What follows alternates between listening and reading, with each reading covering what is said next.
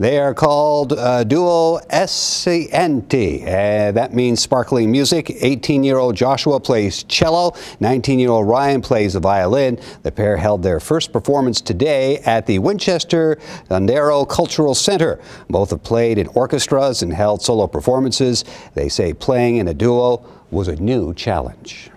When solo stuff, you can just take whatever you want and you can play however fast you want, however emotive you want.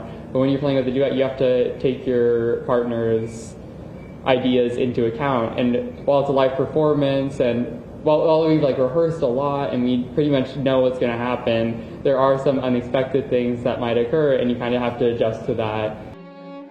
And both are looking forward, of course, to careers in music. Joshua wants to become a music teacher, and Ryan is interested in a career working in music therapy.